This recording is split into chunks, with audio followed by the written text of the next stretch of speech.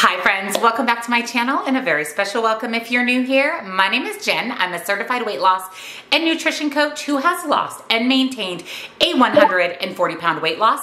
And today we are doing part one of a Q&A. I received so many questions. I'm actually going to break this up into two separate videos. I asked on my Instagram, in my Facebook group, and here on YouTube for your questions regarding weight loss, fitness, maintenance, life, anything, no holds barred that you had questions on. And like I said, I received so many responses that I'm going to break this up into two separate videos. So today I'm going to answer the questions that I received on YouTube and on Instagram. The majority of my questions were on my Facebook group, so that will actually be the second video. And I think for fun, we'll do a get ready with me while I answer those questions. So I'll do my makeup with you and I'll answer those questions in part two. So make sure you're subscribed and your bell's on so you don't miss it. But today we're gonna answer all of the questions from Instagram and on YouTube. Check out that description box down below for nutrition coaching. I do offer personalized to you macros and calories. This is how I have lost and maintained my 140-pound weight loss, as well as one-on-one coaching for questions, accountability, or to talk with me directly. Links and discounts to my favorite things, and come join our Facebook group. It's free, it's supported. We'll answer those questions from my Facebook group in part two. So come join us. We'd love to have you. So let's jump into part one of this Q&A.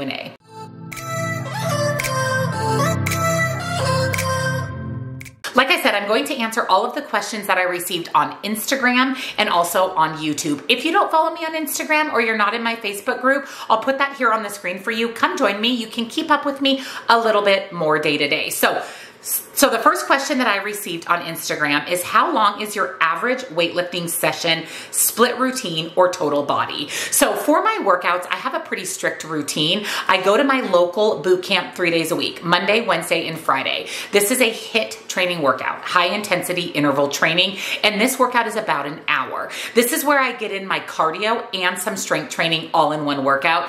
You know I love my boot camp. It's been incredible for reshaping my body. It's made me the best friends and the most amazing community, and I just really love it for accountability and consistency.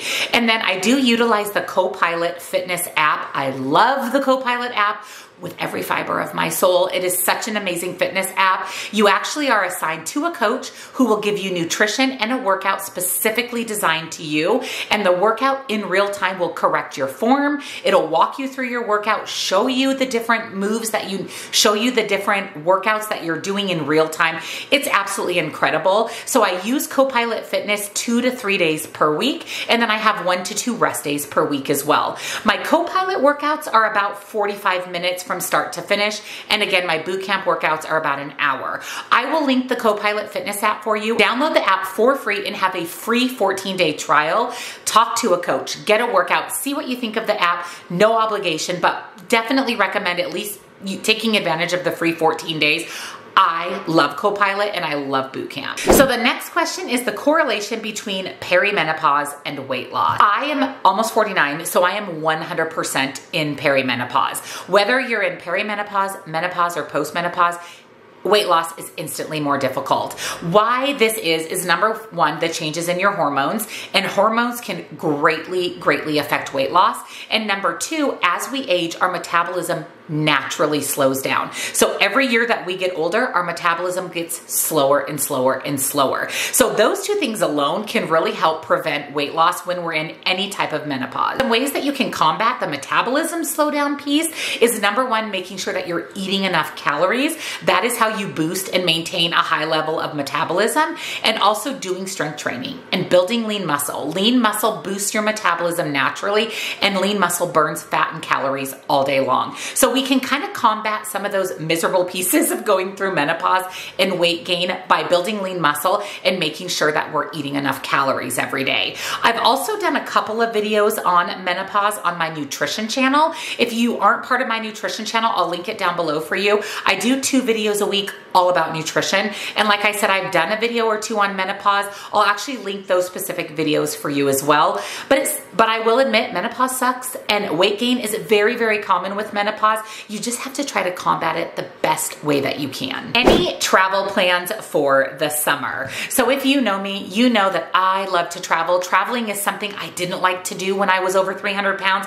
It just wasn't comfortable. It wasn't comfortable on the plane. It wasn't comfortable while I was at the destination because I had to walk around so much and it was hard on my body. But since losing my weight, traveling has become one of my focus, one of my goals every single year.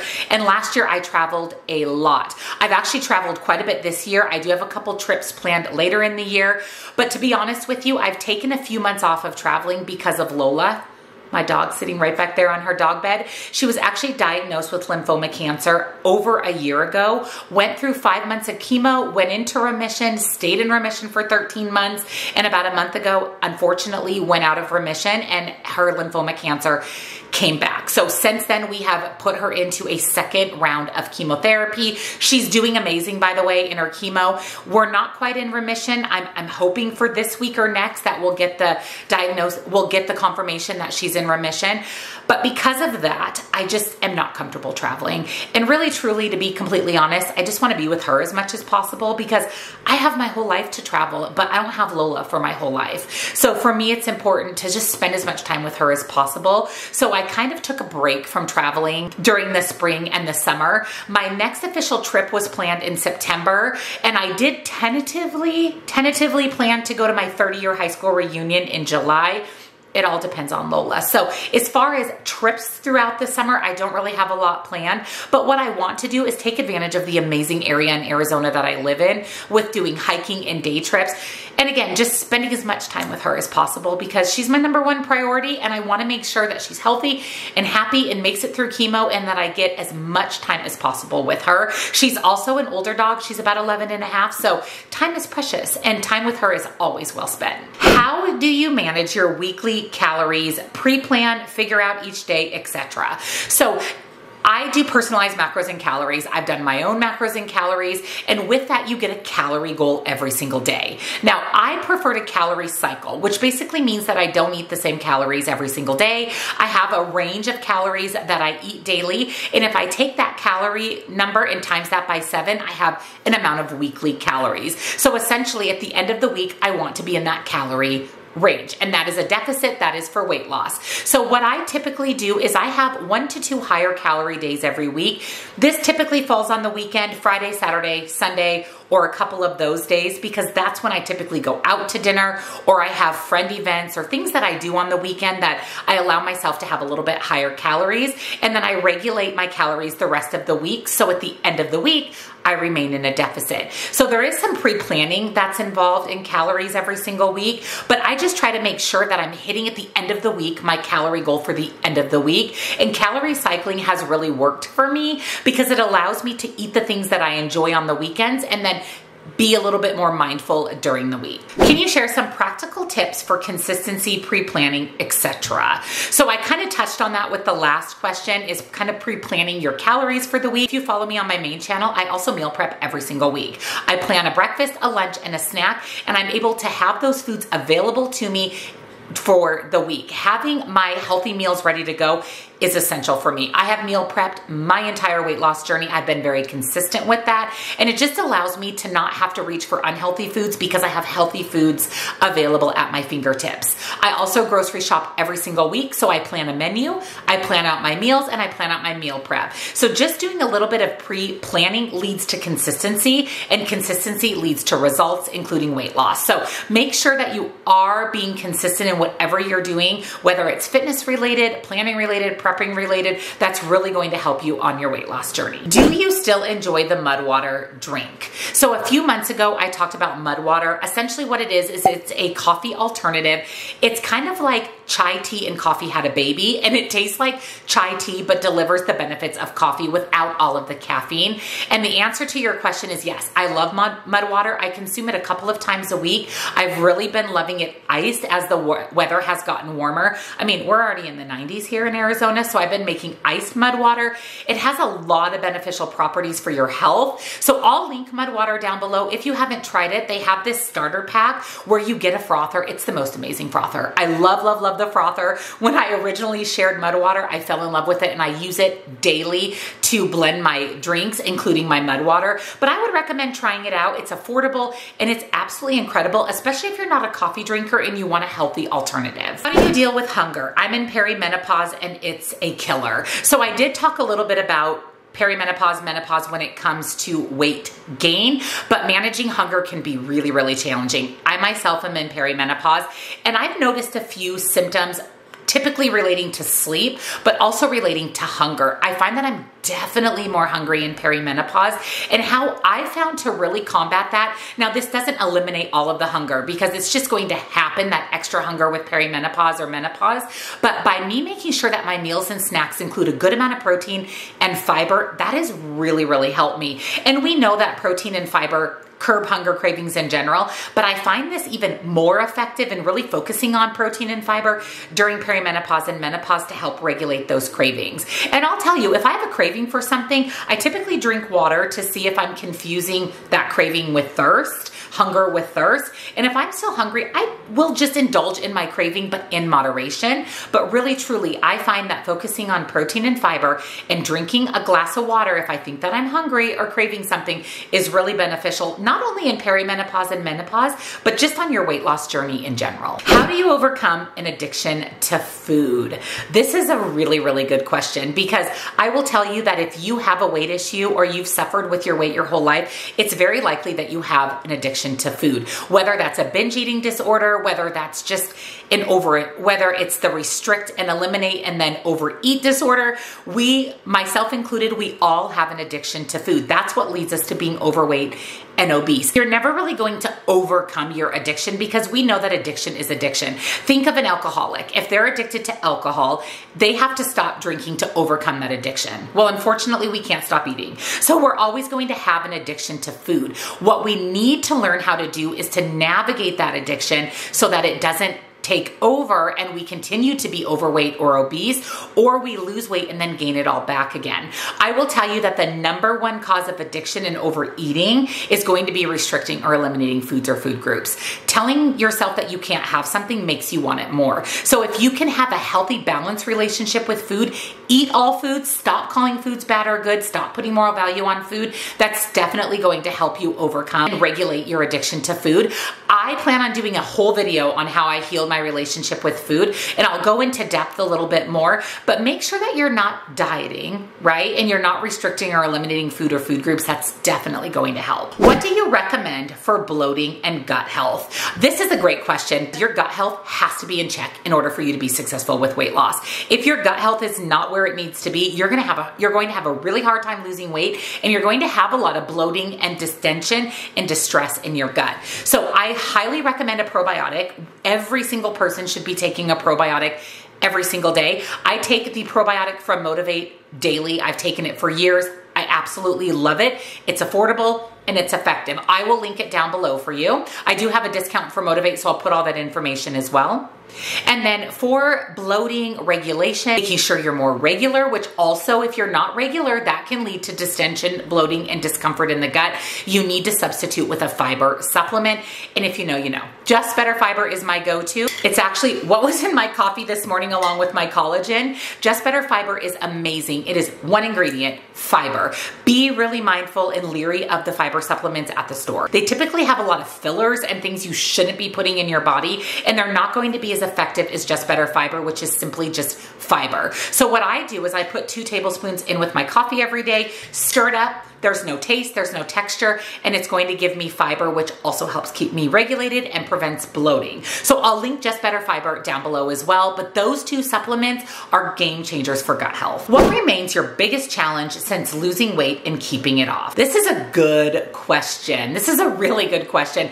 Maintenance is hard, right? Maintenance is very different than losing weight. When we're losing weight, we're seeing our body change. We're seeing the inches go down. We're seeing the scale go down. We're able to get into smaller clothing. So we're always always motivated when we're losing weight. But when we're in maintenance, none of that happens. The scale doesn't move. We're not noticing a lot of changes in our body unless we are building lean muscle and focusing on body recomposition. We're not seeing our size change really. So there's not as much motivation on a maintenance journey. So that's been one of the biggest challenges for me, is not having that constant reinforcement of the scale changing and my body changing and sizing changing and just becoming smaller and smaller like during weight loss. So that's been a little bit of a challenge. What I've done to kind of combat that is I found something else to focus on. So for me, instead of focusing on weight loss, now I'm focused on fitness. So again, recomping my body, taking hikes, beating my best time doing 5Ks, moving my body and just growing in my fitness. That's really helped me with maintaining my weight, because in order for me to see those results in fitness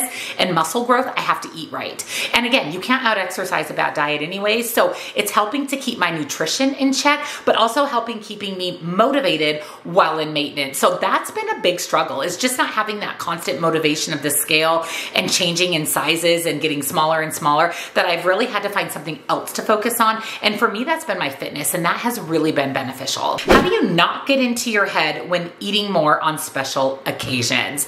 This again is a really, really good question. And this goes back to healing your relationship with food. Nobody gained weight. Nobody got fat because they went to a birthday party. Even if they ate half the cake at the birthday party, you're not going to gain weight and become obese and overweight by going to that birthday party. That is something that diet culture has drilled into our head our entire life. You can't eat this. You can't eat that. If you go out to dinner, you're going to gain weight. If you go to a party, you're going to gain weight. None of that is true. None of that is true. It is what you do 80% of the time that matters. And if you overindulge, then you just get back on track the next meal or the next day. You track it, you move on, you give yourself grace, and you enjoy your life. Whatever you do to lose weight, you have to do that to maintain that weight loss. And there's always going to be birthdays. There's always going to be dinner out. There's always going to be activities that involve food. You need to learn how to navigate those and not beat yourself up if you overindulge. It's 80-20. 80% you're on track, eating the right foods, 20% you're enjoying your life. That's what's going to help get you out of your head when you do overindulge. And just get back on track the next meal or the next day. If you have not reached your daily protein goals but not feeling hungry, do you still eat? So the key factors in losing weight and keeping it off, number one is calories. You need to be in a calorie deficit to lose weight, but you need to be in a healthy calorie deficit so that your metabolism stays moving and revved up and working while you're losing weight. And you also need to make sure you're eating enough protein every day to be satisfied and also maintain and build lean muscle. You should be building lean muscle.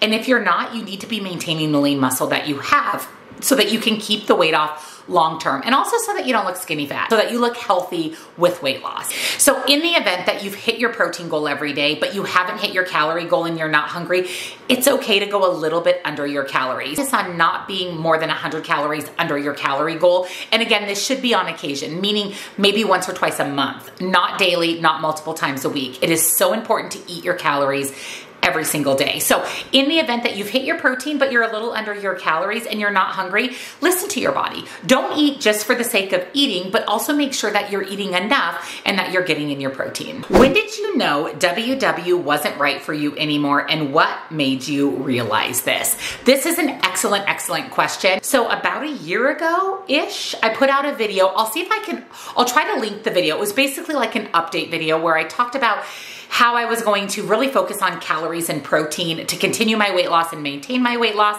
and that I would be simply tracking my Weight Watcher points once per week when I film my what I eat in a day.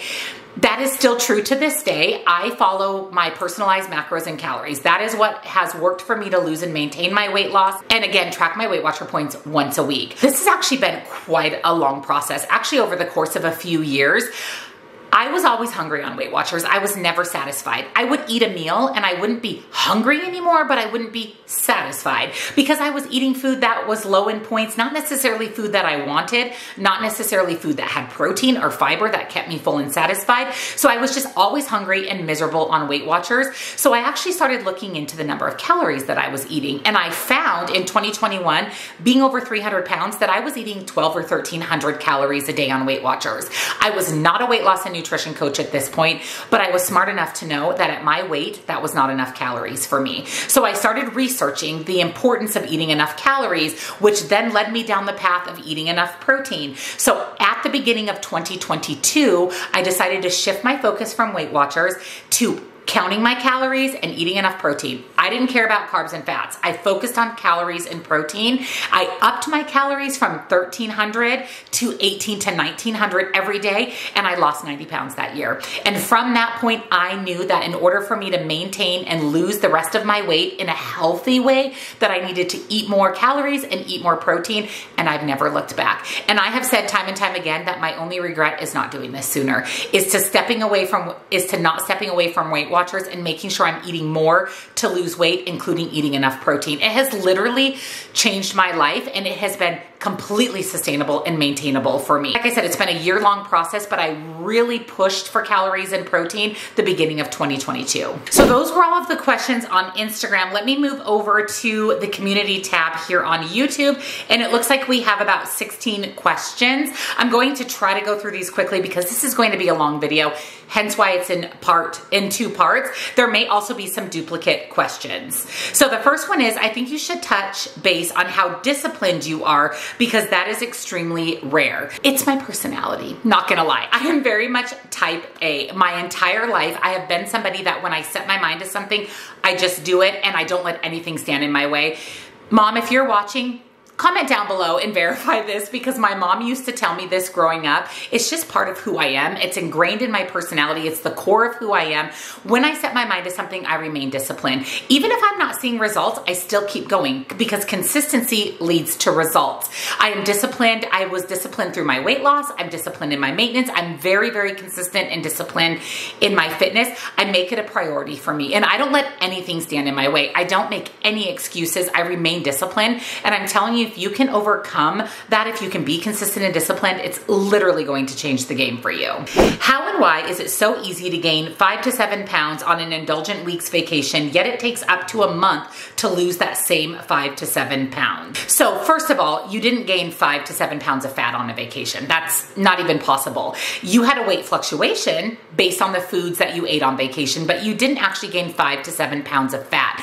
Typically, the majority of that weight gain will come off rather quickly within a week or so of returning back to normal eating. Now, that's if you're going back to normal eating, if you're eating in a caloric deficit. But you also have to remember that it's much easier to gain weight than it is to lose weight. We can gain a pound in a week, and it can take us 3 weeks to take that pound off. That is just how our body works. Gaining weight is easy, losing weight is hard, but what you have to do is remain consistent in whatever you're doing. Make sure you're in a calorie deficit. Make sure you're eating a lot of protein and fiber. Make sure you're drinking your water to flush out any of that weight fluctuation and to really help rid that weight gain. But it's just very, very common and part of our body structure to gain weight quickly, but be a lot harder to lose it. I promise you, you will lose it if you stay consistent.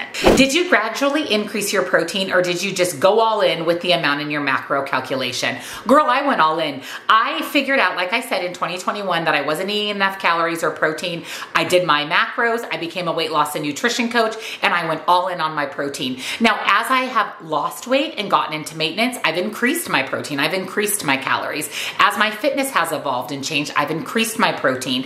I just went all in because protein is essential for weight loss. It's the #1 macronutrient for weight loss, keeps you full and satisfied, and it maintains and builds lean muscle. If you want to gradually increase, you can do that, but I say go all in. Just jump off the dock. Just jump right into the water and go in and reach that protein goal every single day. My budget isn't really able to stretch out for all the protein powders and shakes. Any help with ideas would be appreciated. So you don't have to consume protein shakes and protein powders to lose weight or to get in your protein. You can get in all of your protein from real food. You just have to choose the right foods. Focus on dairy. Dairy has a lot of protein, and dairy is really affordable.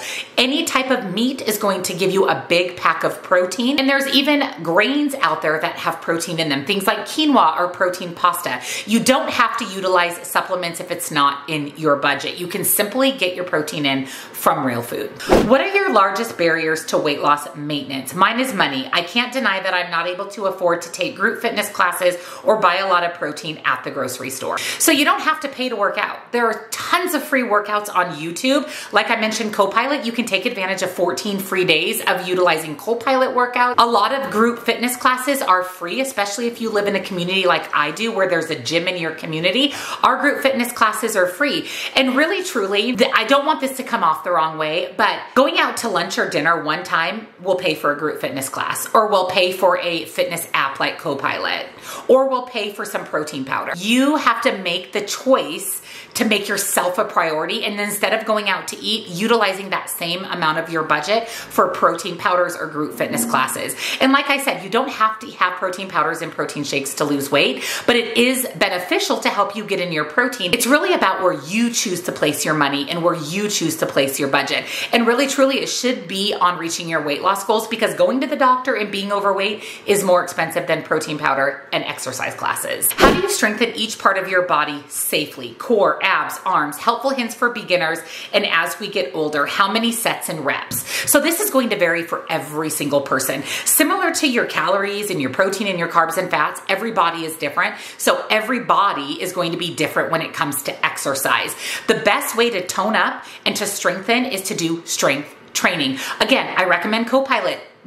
Take advantage of the 14 free days. Your coach will set you up with a workout tailored to you. Whether you're a beginner, intermediate, or advanced, they'll give you reps, the amount of weights you're supposed to use. Take advantage of CoPilot to get yourself set up with workouts. You can also, again, on YouTube, look for beginner workouts, but I can't give you a number of reps or amount of weights that you need to lift or how long you need to do the workouts or what workouts, because it's tailored specifically to you. That is where CoPilot really changes the game, especially as someone who's beginning a workout routine. What about loose skin during weight loss? Does it ever firm up? No.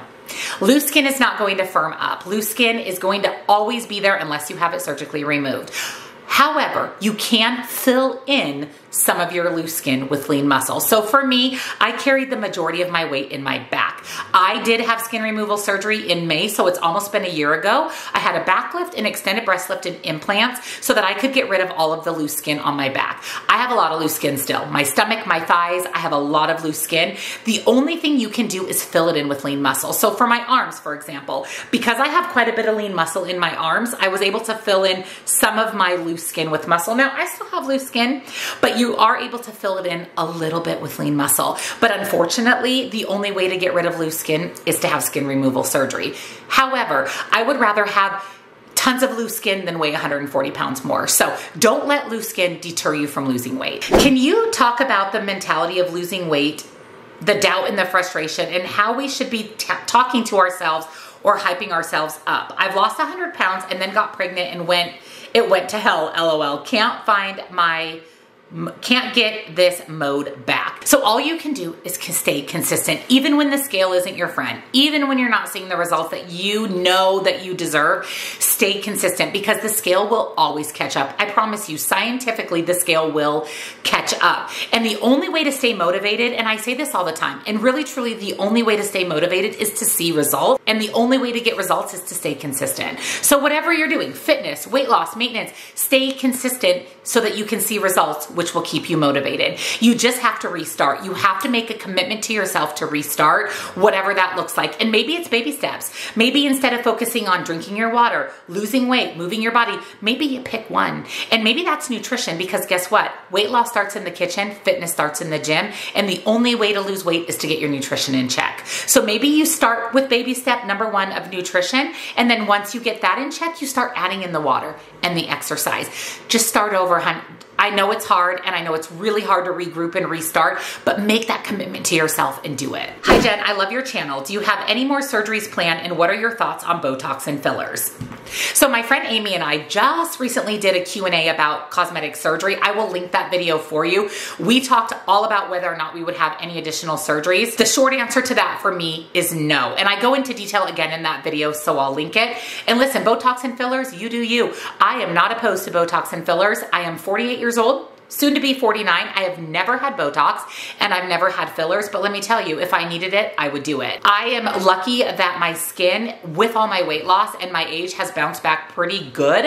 I actually am very, very much into skincare. I have a very regimented skincare routine, which has helped with skin elasticity and not necessarily needing Botox. And I also put collagen in my coffee every day from Collagen for Her. That has really helped with skin elasticity, hair, skin, nails. So I fortunately haven't needed Botox, but listen, I'm not opposed to it. And if you want to do it, do it. Do you have any ideas for aspartame-free options to stay on track? Many of the channels I watch make recipes with things that have aspartame, and I'm allergic. Love your channel and motivation. So aspartame isn't the only sugar alternative out there. There's a lot of other options.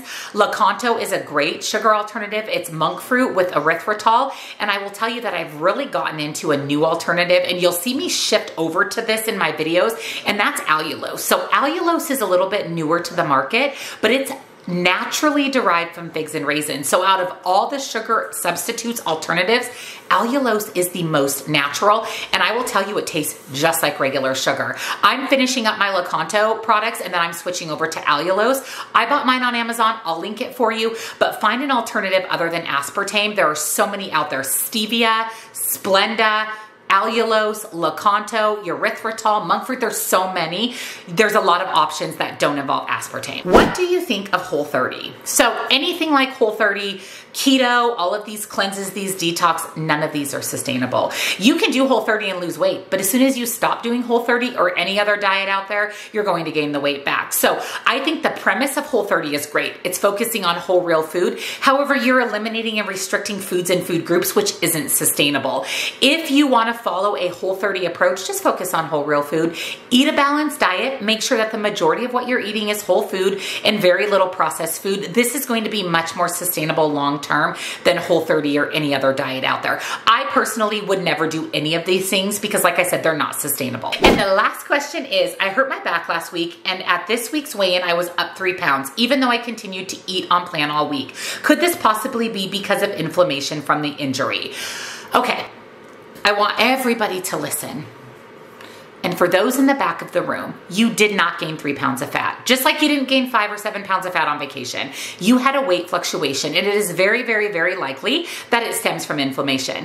The scale measures mass. It doesn't know what the mass is made up of. So if you're retaining fluid, if you're inflamed, if you ate more salt than you normally do, if you ate more carbs than you normally do, if you work out, all of those things are going to lead to the scale moving up. It doesn't mean you gained weight. It's simply a weight fluctuation. And I can guarantee you, if you ate in a calorie deficit, you didn't gain 3 pounds. It is scientifically impossible. And I want to repeat this as well. It's impossible to gain weight in a calorie deficit. It's impossible. Now, will you have weight fluctuations? Yes, but you don't gain weight if you're in a calorie deficit. Calorie deficit leads to weight loss. So keep that in mind. And again, don't live and die by the scale. And especially if you had a surgery or you're taking medication that causes water retention or inflammation, it's very likely that that spike on the scale is simply from that. And it will go away just like the vacation spike. Do not utilize the scale as your only tool or measurement. Please, please, please, if you take anything from my videos, it's focus on your body. Focus on your measurements, taking pictures, how your clothes fit, muscle definition, not the scale, because the scale measures mass and mass only. So that is part 1 of this Q&A. I'm very invested in the things that I share on my channel, so I'm really glad that I could answer your questions and help you navigate your weight loss journey a little bit better. And like I said, there will be a part 2 to this video. I'm actually going to film that in a get ready with me style. We'll do our makeup together and I'll answer all of the questions I received in my Facebook group. So definitely subscribe and turn your bell on so you don't miss that video or any of my other videos. Give this video a thumbs up if you enjoyed it. If you have any additional questions for me, leave them down in the comments. I'll try to answer those in the part 2 video. I will link everything I shared with you today. I also have a discount for collagen for her, which is the collagen that I use.